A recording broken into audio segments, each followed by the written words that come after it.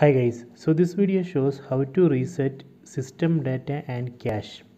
So first we need to power off the mobile phone, then press and hold volume down button on the left side and power button on the right side. These two buttons we need to press and hold together like this. Okay, done.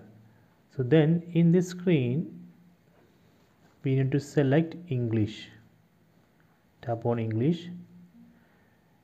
Then tap on wipe data and cache. So here you can see reset system settings. Tap on that. So this option will reset system data and cache. Read this message. So after reset we need to enter the email ID and password. So please note your current email ID and password. Then tap on yes.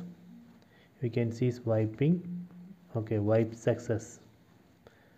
After that you can tap on reboot, so your phone will reboot, so please wait. Okay, done. Then tap on start. So we need to complete this setup and we need to enter the Gmail ID and password. So this way we can reset system data and cache.